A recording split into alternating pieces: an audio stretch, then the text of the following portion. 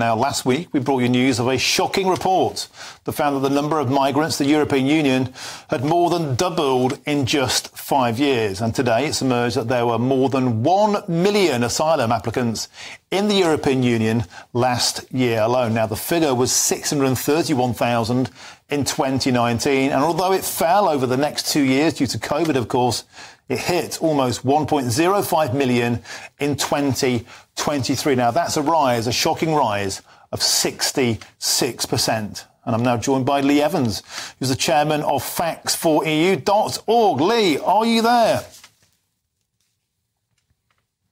Leigh isn't there. Right, we've got a few technical gremlins here. I'm going to talk you through some of this data until we can get Leigh Evans up. So, like I say, last week we brought you the report. 1.265 million illegal immigrants to all of the 27 EU member states when you add them up. That's just the illegal immigration. This is European Commission data that's released at the end of each year. Leigh Evans crunched that data, and this shows the truly astonishing nature, the true size of illegal immigration to the European Union. Last week, Leigh Evans and myself concluded if the European Union cannot control its own borders, if they're so porous to illegal migrants, what chance do they ever have of stopping that mass of people inexorably moving towards the French coast? Well, today's report is the numbers of asylum applicants, first-time applicants, so fresh arrivals to the European Union. Leigh Evans, I believe, is now with us to talk it through. Leigh, are you there? Leigh Evans is there. Leigh Evans, the chairman of facts4eu.org. Mercifully, we get you on. So the second report in 2 weeks, Leigh, casting a harsh light over the numbers piling into the European Union. I went over the illegal migration figures a short while ago. Today's report, published by yourself, is the number of first-time asylum seekers. Talk through the shocking numbers and talk us, Leigh Evans, through the growth.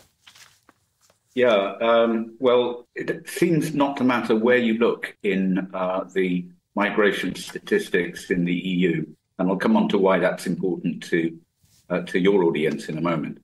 But no matter where you look, the numbers are just shocking. So I assume you've mentioned the fact that the numbers of illegal migrants into the EU in the last 5 years doubled. 1.25 million just in the last year alone. Which is an extraordinary number of people. When it comes to asylum, which is what we looked at in our report today, and it's a great team effort that's been punching these numbers because the EU Commission doesn't make it easy. But anyway, the numbers are 3.5 million in 5 years. And those numbers show a 66% growth in those 5 years. So whether it's illegals that are avoiding the asylum system or whether it's people that are being forced to enter the asylum system, vast numbers are backing up in Europe. And of course, we all know, you're showing a picture there at the moment of a boat taking illegal migrants across to the UK. The more migrants there are in Europe, the greater the pressure there will be on the southern borders of the United Kingdom. And if you look at the latest figures, we are looking at the worst set of figures since this whole thing began in 2018. And I can give you one extra fact, Martin, that you and your audience might find interesting. Everyone knows that numbers are increasing. What people may not know is that on Saturday, 2 days ago, we broke the 130,000 mark, 130,000 mark for these illegal migrants coming to the UK since this problem began. And these are undocumented people. We don't know who they are. We know that the vast majority of them are male. But we have no idea of their background, their history, even their names or nationalities, because they throw all of those overboard. So, Leigh, if I may interject, Another key figure that leaps out of your excellent report is those who are still in the system, backed up, awaiting processing. Now, that's an additional 1.17 million who are awaiting their claims. You add all of these numbers together, you've got the thick end of 5 million, Leigh Evans. And my next question to you is quite simple. If they're in the system in the European Union, if they're being processed or they're trying to apply for asylum in the European Union, why is that a problem for Britain? I mean, if they're going to stay in the EU, isn't that, that's where they want to be? That's fine. Or am I being naive? Are they still claiming asylum in the EU, but then still making their way towards the French coast?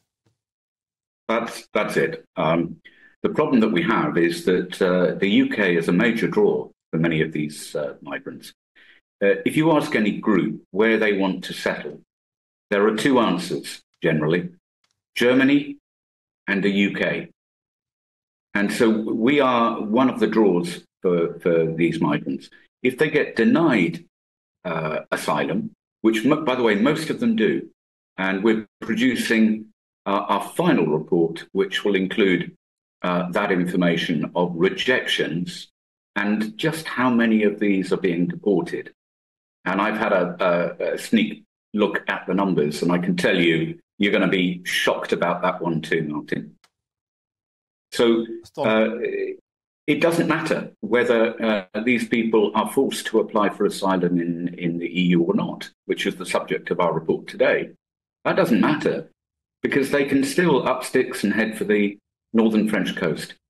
And the key thing is just the sheer volumes are such that when you look at Keir Starmer's plans, his latest plan last week, as you know, was to effectively bypass the EU and give £84 million of taxpayers' money to Africa and the Middle East, in some hope that by doing that, migrants wouldn't leave there. But where are they leaving there for? They're leaving there for the EU. So it's the EU's responsibility to deal with that. We shouldn't be paying for it. So they're coming to the EU, and then a proportion of those, a significant proportion and a growing proportion, are coming to the UK. And the ones that are coming to the I need to interject again. You make valid points. All of this, by the way, is the European Commission's own data. This is their own official data. This isn't cooked out of nowhere. This is the data that they published. This data came out on Friday, and you've processed it over the weekend. This is just the truth. This is their own data. I want to ask you a simple question. You say there that two countries stand out above all others as the magnetic draw, Germany and the United Kingdom. What is it, Leigh, about those two countries? What do they have in common that makes them so attractive? And let's mainly focus on the United Kingdom. What is it about the UK that is so attractive to these asylum seekers and illegal immigrants? It is the fact that, frankly, we treat them better than pretty much any other country does. They come over, they've thrown their iPhones into the water on the way over. They get a new iPhone. They're paid a cash amount every week. They get food. They get lodging. And they're not forced to work. And they get put up in four-star hotels. So what's not to like? And Leigh, have you heard anything? I know it's very early days. Let's give credit where it's due. It's very early days into the Labour government, into Sir Keir Starmer's stewardship, prime ministership of the country. But have you heard anything yet from the Labour Party which you think might deter people making this perilous journey, which might deter that magnetic pull to the United Kingdom, or actually has something else happened by scrapping Rwanda, by getting rid of that deterrent, that offshore deterrent? Do you think actually the United Kingdom might be more appealing now than it was even a couple of weeks ago? I think it most certainly is more appealing now than it was 2 weeks ago. Was it 17 days he's been in office now, something like that?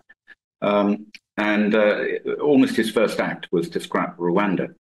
Now, up until that point, as you know, a lot of migrants were in fact travelling from the UK to the Republic of Ireland because they were worried about being deported to Rwanda.